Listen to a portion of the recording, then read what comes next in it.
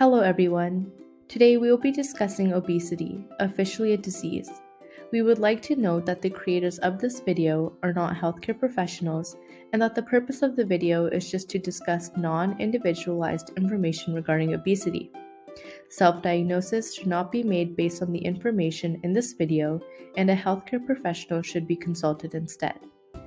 Obesity is a chronic and sometimes progressive condition that can negatively affect the quality of our physical and mental health and can reduce an individual's lifespan. Obesity is when an individual has an excess or an accumulation of fat cells.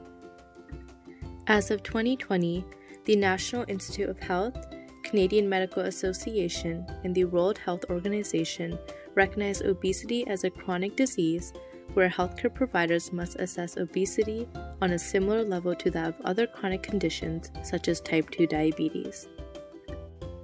Obesity is typically diagnosed based on the measures of body height and weight that are used to calculate the body mass index or BMI.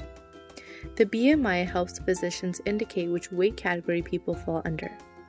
The use of waist circumference gives an indication of visceral fat, which is the fat that accumulates around the organs in the abdomen.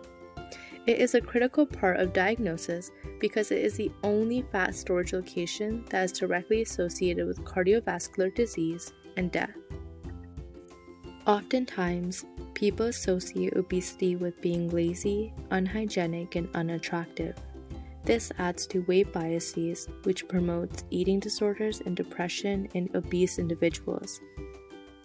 These weight biases were exacerbated by previous 2006 guidelines that emphasize the importance of weight reduction and base diagnosis solely on the numerical values of BMI and waist circumference, without considering that obesity is multifactorial and therefore based on environmental, biological, and social factors as well. However, recent 2020 guidelines take these factors into consideration when treating and diagnosing obese individuals. When seeing obesity diagnoses in this new light, we recognize that obesity is a modifiable disease that is influenced by factors that can either improve or worsen outcomes. It has been established that with having a greater BMI, there is an increased risk of complications and death. However, the risk at any given BMI can be altered.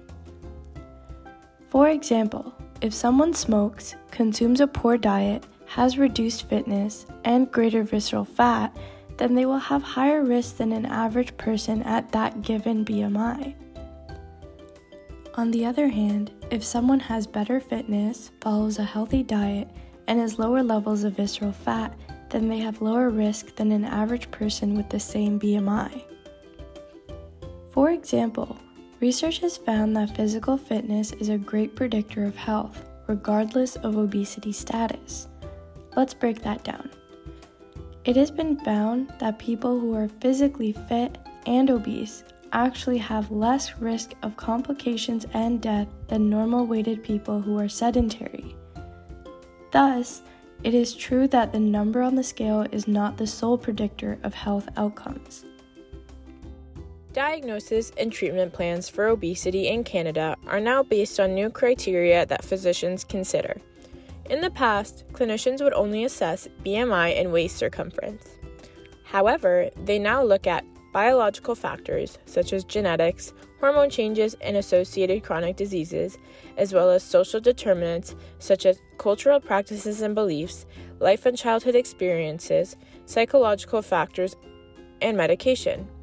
These new recommendations are based on understanding and taking a detailed historical exam to identify potential root causes and different barriers that may stunt positive progress. Obesity itself is initially not the problem. However, it is considered a chronic disease due to increased risk of development of other obesity-related conditions and complications. Some conditions that have been found to be linked to obesity are hypertension, which is high blood pressure, type 2 diabetes, cardiovascular disease, certain types of cancer, and osteoarthritis. Therefore, preventing the development of these conditions and preserving and improving quality of life are the main targets of obesity management and treatments. Beyond BMI and waist circumference, the Edmonton Obesity Staging System, or EOSS, is one of the tools utilized during clinical assessments for obesity. The EOSS is composed of stages 0 to 4, each stage measuring the severity of obesity-related risk factors, including the metabolic, physical, and mental implications. The EOSS allows healthcare providers to categorize patients with obesity into a stage depending on the health implications they may be experiencing. Stage 0 is when the patient demonstrates no obesity-related risk factors. This means that a stage 0 patient has normal blood pressure and fasting glucose, and there is no impairment to their physical, metabolic, and mental well-being. Stage 1 is associated with mild obesity-related symptoms. This includes borderline hypertension, fatigue, body aches, and pain. Stage 2 is when the patient displays chronic obesity-related comorbidities. Some of these factors include hypertension, sleep apnea, type 2 diabetes, anxiety, and cystic ovary syndrome. Patients with stage 3 obesity manifest irreversible organ damage, also called end organ damage. This leads to heart failure, diabetic complications, and other significant consequences to their well-being. Lastly, stage 4 is associated with life-threatening or severe obesity-related comorbidities. This includes severe heart disease, severe diabetic complications, and other critical or end-stage obesity-related chronic conditions. New treatment plans for obesity consider root causes and are based on individualized long-term care plans. They provide nutritional, physical activity, and therapy plans based on the individual's current state, background, and contributors to their diagnosis. Plans may also include psychological, pharmacological, and/or surgical interventions.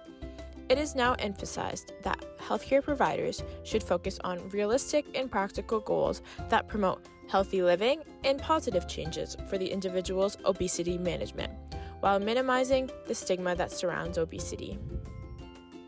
Although there are improvements in treatment interventions for obesity management, there are some barriers patients might face. Social stigma around obesity may also deter individuals from seeking guidance from healthcare professionals due to the fear of being judged.